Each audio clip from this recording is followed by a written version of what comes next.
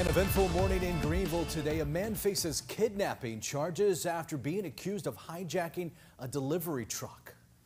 Good evening, everyone. I'm Ken Watlington. And I'm Angie Casada. Thanks for joining us. New details tonight involving the carjacking of a Fedex truck in Greenville today. It's a story we first brought you on your noon news. It happened around 10:30 this morning near the intersection of South Memorial Drive and Stantonsburg Road. The driver crashed into an SUV heading in the wrong direction on Memorial Drive before crashing into a building. The incident sent 3 people, including the man who stole the truck, to the hospital. Now on your sides, Emily Severich joins us live from where that crash happened. And Emily, what can you tell us tonight?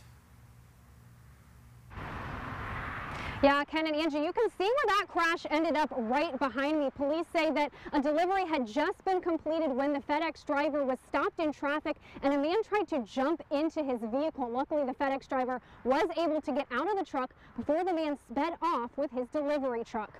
Officials say he drove the truck across the median, drove down the wrong side on Memorial Drive, hitting an SUV with a mother and her 9-year-old child inside. He then went off the highway, and that's when he slammed into the warehouse.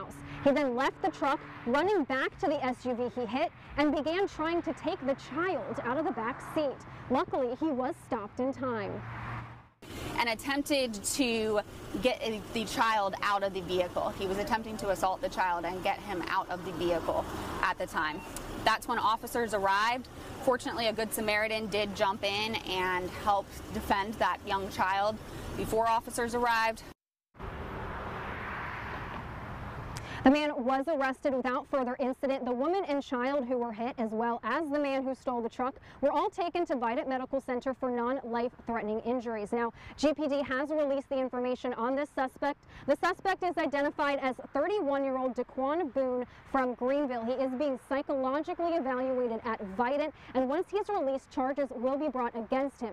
Some of those charges do include driving while impaired and second-degree kidnapping. You can stay with us online and on air at WNCT for all the latest. In Greenville, I'm Emily Severich, 9 on your side. Emily, thank you. And you can